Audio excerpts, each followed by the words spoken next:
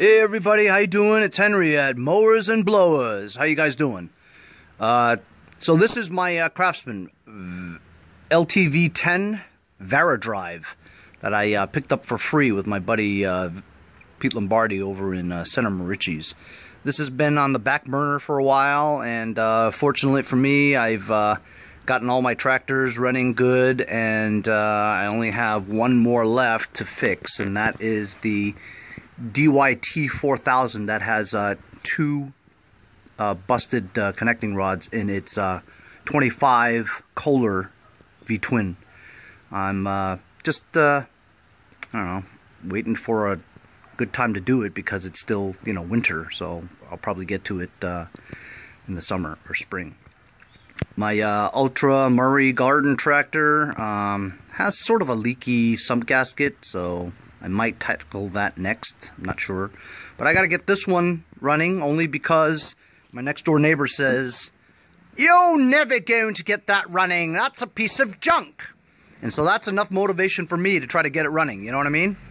So anyway, that comes with a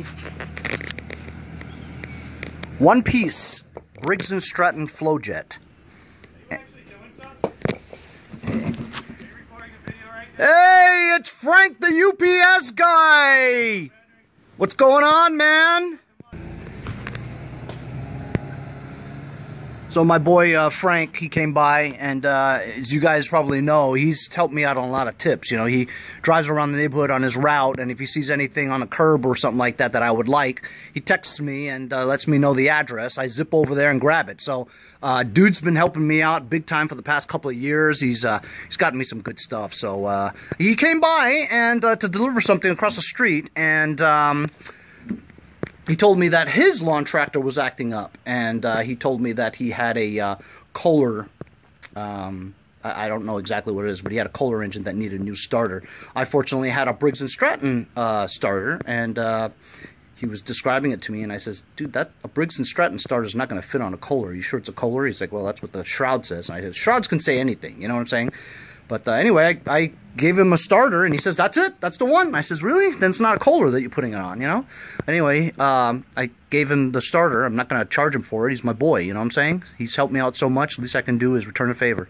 Anyhow, so I gave him a starter, and what was I talking about? I was talking about this ancient Flojet one-piece. Now, it's clean. I've cleaned it personally by myself and with that ultrasonic cleaner that I don't really like.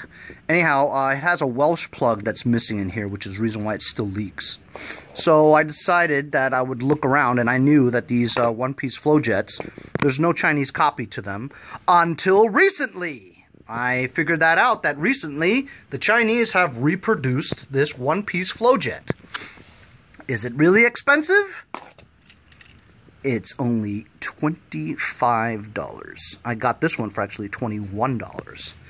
So this is a new Reproduction one-piece Flojet for our old Briggs & Stratton engine. The only thing that it doesn't come with is the fuel input. This thing right here. It doesn't come with that. I don't know why it doesn't come with that, but apparently you have to take your old one off of here and put it on the new one. I don't know why. Why can't they just make it complete and ready to go?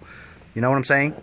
Anyway, I'm pretty stoked that they do make a Reproduction, because years ago, when you had that, the only way you can get your engine running was to rebuild it. Was to clean it and rebuild this, because there was no copies out there. Now that there's copies, well, we'll see if it works, but take a look at it.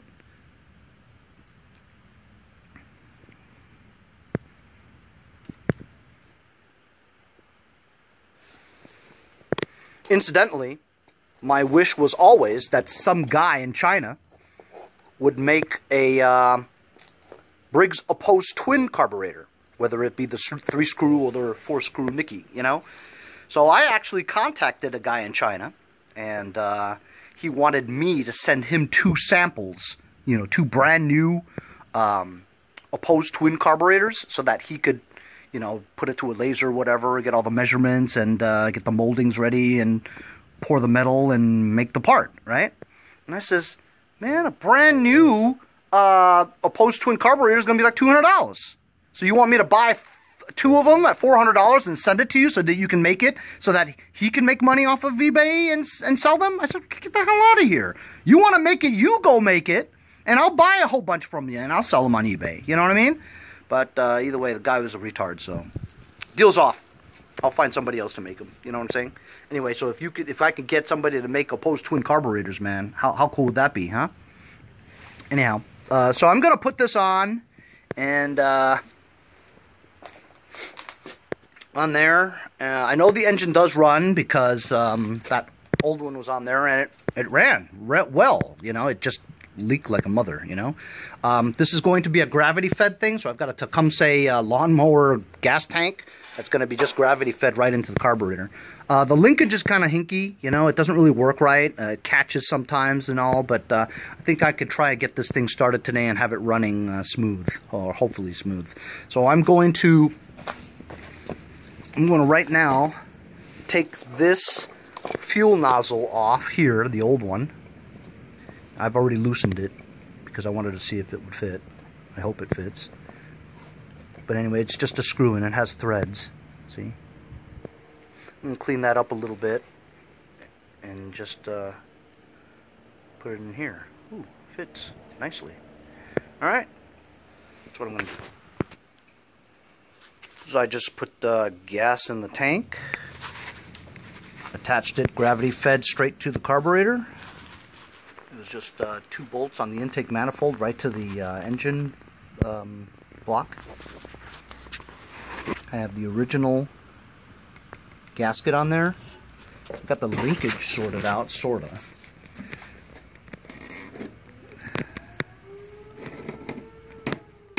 See, it sticks a little.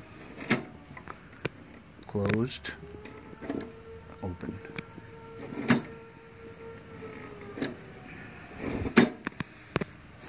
Kind of sticks. I'm going to try to start it now.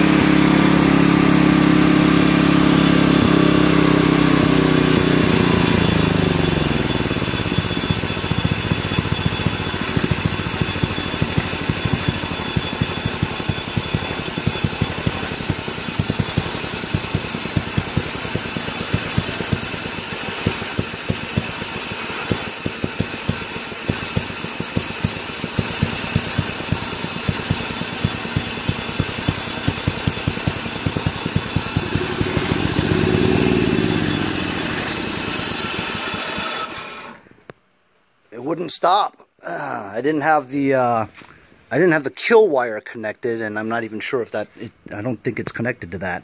So I saw something like kind of burning over here, so I had to kind of stop it. So I just yanked the spark plug wire off. So as you guys can see, it runs and stuff like that, but oh Jesus, it started a fire. It runs and stuff, runs pretty well actually, but throttle won't work really well either, you know. Can't really throttle up and down except manually with your hands, you know. But you guys saw it. The carburetor makes this engine runs really good, really smooth. While I was running this, the gas tank was like loose and falling over the place, and that's not safe, you know what I mean. I'd have to try to secure this somehow. I think something like that would be okay. And then I think this bar here is for the drive, but it doesn't feel like it's connected to anything. This thing over here is for the PTO, I believe. And I have it jacked up because I was, you know, trying to fill this tire, and I actually filled it. See, it's holding air. But as I'm spinning this, the other wheel doesn't move, which it should. Like if I'm spinning this forward, that should be going backward, right? And vice versa. So I think I'm going to have a problem. Oh, wait a minute here. So, all right, that seems to work. See, this is going backwards and that one's going forwards, but it seems to be really slow. If I put this forward, that one goes backwards, but not really. I don't know why this one doesn't do it, you know.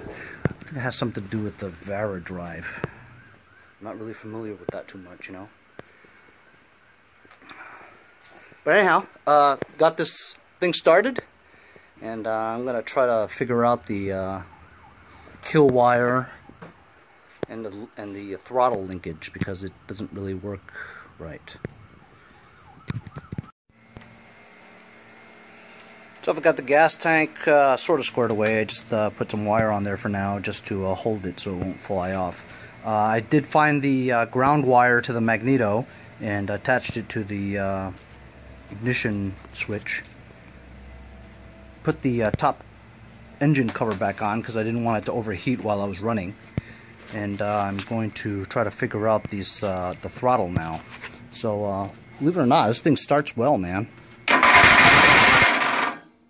I thought it did. It's holding on to something. Yep, scraping something. Gotta take this mamma jamma off. The bolt for the thing that holds the dipstick. Cletus, you dipstick! Cletus, you know what you are? You're a dipstick. A 14-karat dipstick. Bolt was too long, so I took it out.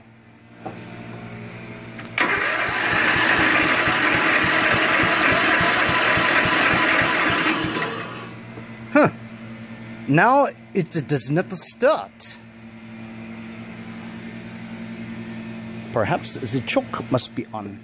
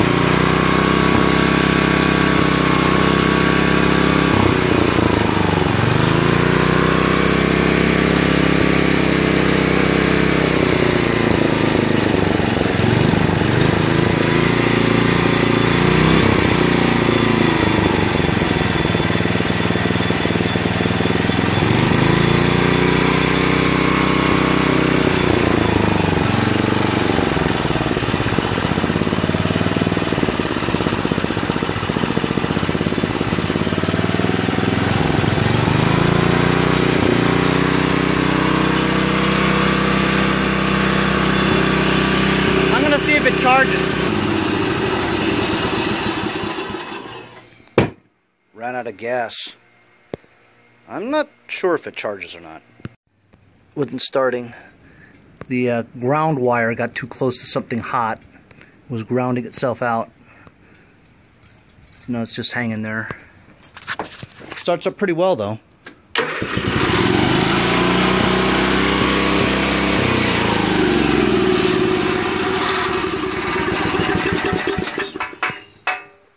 Took the cover bolts off, so it's kind of rattling, but anyway, I got to figure out the throttle linkage. I got to figure out the charging, the stator, see if it's all charging, because it's throttling it. It's full throttle, and I can't figure out how to, you know, keep it at idle so I can test it. I don't want the engine to blow. It's at high throttle the entire time. But anyway, this video is about replacing your super old vintage one-piece Flojet from Briggs Stratton to a Chinese copy, and it works fantastic. And it was only 21 bucks on eBay. So if you've got an old POS like I do, and your one-piece Flojet is kaput, spend 20 bucks. Get yourself a brand new carburetor. Works just great. Got the engine running well now. Just got to figure out the linkage and a whole list of other stuff for my Sears Craftsman Varidrive LTV10 from 1981. See you guys next time on Mowers and Blowers. Thanks for watching, everybody. Follow me on Instagram at Mowers Blowers. See you guys next time.